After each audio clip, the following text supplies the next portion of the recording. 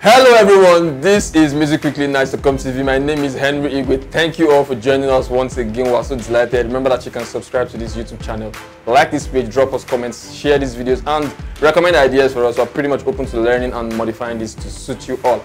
So yes, Wizkid. I mean, like, this week feels like a Wizkid week because he dropped that EP that has been so talked about across from America to Canada to London to Africa.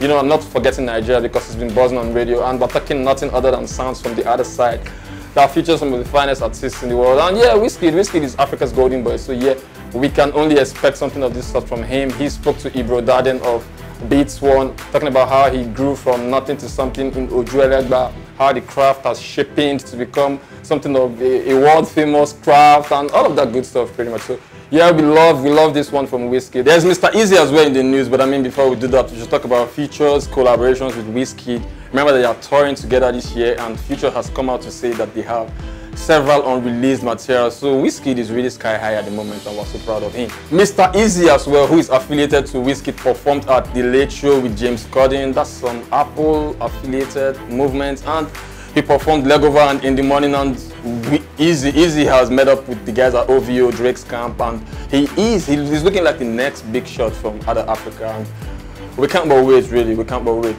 Flavour is also in the news. Remember, he has this new project called Ijele, which he just dropped, and he's making waves here and there. He spoke about his marital status in a new interview, speaking about how he cannot combine being married and making music, so he's chosen to focus on making music despite having several baby mamas and other groupies on the side.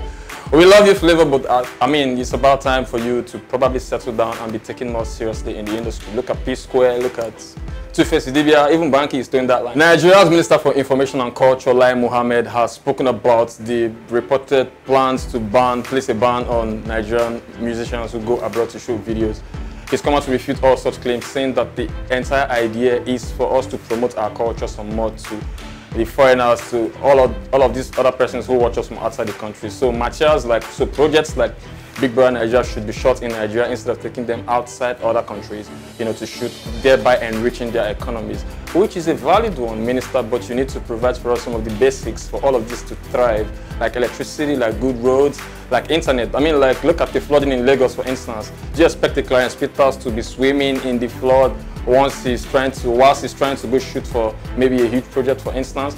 Or do you expect power to keep fluctuating and then you want guys to, you know, work on stuff in Nigeria? It'd be pretty difficult. So if you can help us start to, you know, better this industry, you know, provide the necessary conditions for all of this to thrive, yeah, I hope, we do believe that these guys will shoot in Nigeria. So we are done for our news this week. We have our chat show as usual. This is, you know, backed by a popular demand. At number 5, we have YC featuring Mike Berry, and it is nothing other than Juice, which is one of the dopest records on Nigerian radio at the moment.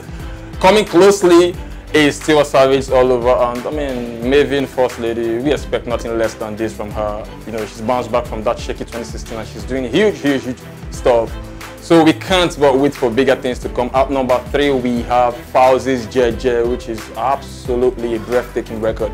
You know, portrays the African culture in the right light, you know, shot in Africa, even though our minister says we shouldn't leave the country whilst we're shooting videos. At number 2, we have Wizkid and Drake Come Closer. You need no introduction, a humdinger of a record. You should go copy the new sounds from the other side's EP. Even though Wizkid spoke to Ibro Darden and said that it was supposed to be for free. At number 1, we have If by Davido. That's the biggest record in the continent today. I don't know, you can take this to the bank and say we said so from Nice.com TV. Thank you all for your time. Remember that you can subscribe to this YouTube channel, like this page, drop us comments and share this video. My name is Henry Igwe. Stay tuned, we'll see you guys next week.